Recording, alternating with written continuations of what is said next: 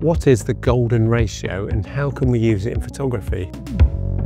The golden ratio is a mathematical ratio equivalent to 1.618, and apparently it's found everywhere in nature, in architecture, in art, and even photography. Apparently your body should adhere to the golden ratio. Your body, your legs, your face, even your arms. And if I pull my arm out, my humerus bone, if I could consider that 1, my forearm is 1.618 and so my hand is 1. So my hand is the same ratio to my forearm is to my humerus, apparently.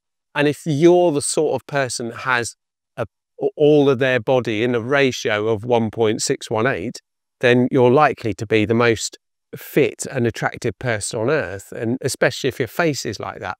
Unfortunately, my body doesn't conform to that ratio, so I'm not quite like that. And that's why there's an element of doubt of this, but it definitely sounds appealing. By the way, if you're enjoying this video and you do watch my content on YouTube, and why not subscribe to the channel? It would make a difference. I know all YouTubers ask for a subscription, but it really does help, and it really does make a difference to all of us. So if you don't mind, if you wouldn't mind subscribing, you just have to click down there and you're in, and that would be fantastic if you did. Thank you. As interesting or alluring as all this is, how is this related to photography? I can hear you saying. If you plot the golden ratio on a graph, you get the spiral, and that spiral is a thing that everyone compares to things in nature. And you can use that spiral to aid your composition of your photo.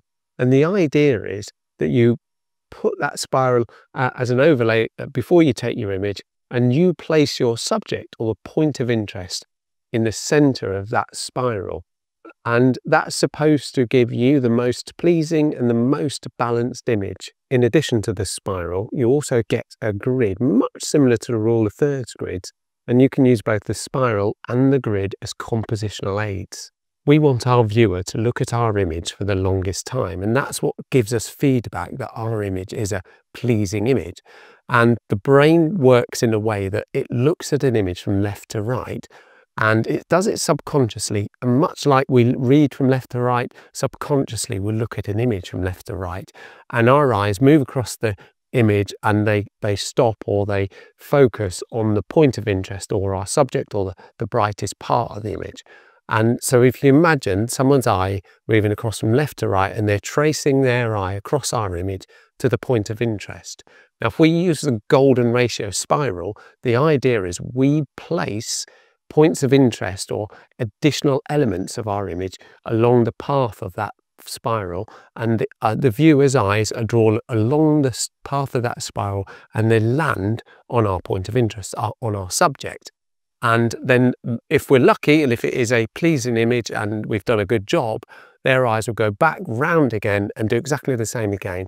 And the idea is that we want our viewer to spend the longest time in our image for it to be given, to be liked, to be shared, to be commented on, and not someone that swipes away from it within a millisecond. We want someone to linger, and that gives us that feedback that we've done a good job.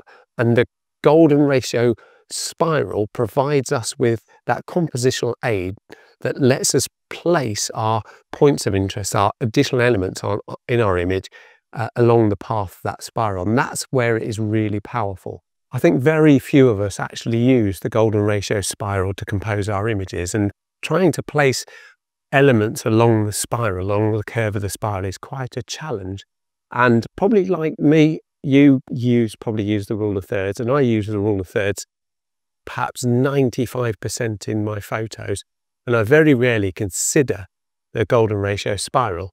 And in this video, what I'm going to try to do is take a few photos and try to do exactly that, try to adhere to the golden ratio spiral and try and take a couple of pictures. I'm here at Lincoln's Arboretum, which is one of my favourite parks. In fact, it's quite close to where I live. And I'm going to use this Canon 100D to try to take a couple of compositions, try to take some pictures adhering to the golden ratio spiral. But it is going to be a challenge for me because none of my cameras has a built-in spiral on them as a composition aid. They've all got the rule of thirds, but none of them have the spiral as an aid. And that's going to be a massive challenge. But I think, having looked at this closely, I kind of know where the point of the spiral is. So what I'm going to do, I'm going to use this Canon 100D and I'm going to take you through a couple of shots. Hopefully I can actually make it work in Lincoln's Arboretum. In this shot, I've got the Canon 100D, and the idea is your eye go up the spiral, round the top, round here, and I land on this sort of hut thing here. The idea is your eyes would be drawn up around this tree, around these branches and down. That's as good as I could do. It's really difficult to take a shot using the spiral and trying to get a good shot. I've changed my settings now. I'm on 1/60 of a second, f5.6. I had to change the settings so at least you could see it. So here goes, here's this shot.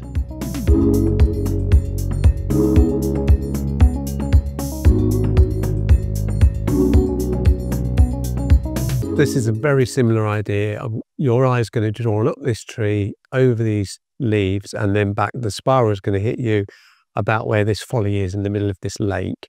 That's kind of the idea. Once again, it is a bit of a push because, of course, it's trying to get all these in at the right places isn't easy, and I'm not sure if it's going to be quite as good as I think it's going to be. But at least it gives us an idea of what this spiral looks like and how you can place your subject even without the spiral on the screen. I know I can, if I get my subject around about that position there, then that'll be as per the center of the spiral. So I'm just going to get the exposure right here. It's really quite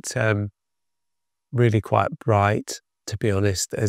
There's people in and out of the scene, but I'll go with that. I've got 100 per second f5.6. I'll just try that now, just give that a try, see what that looks like. And that looks exposed, reasonably well exposed. That's all right. And let's have a look at that when I get it home.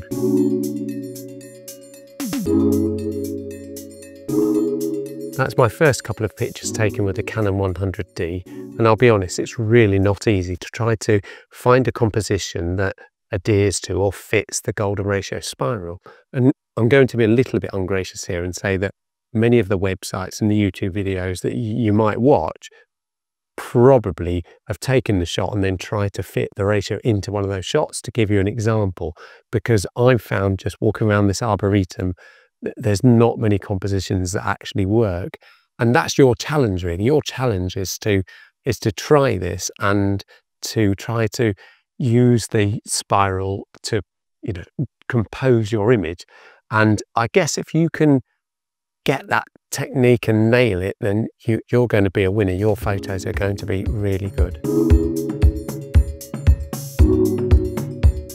Well, that's my view of the golden ratio and how we use it in photography. And I've used the Canon 100D to illustrate my photos, or at least trying to take these images. And more about this camera on another video. I hope you've enjoyed it and found this video informative. I hope it's been useful to you if you want to understand a little bit more about the golden ratio. And if you've obviously enjoyed this video, why not give it a like? That would be really, really good. And thank you very much indeed for watching, and I'll see you in the next one. Cheerio.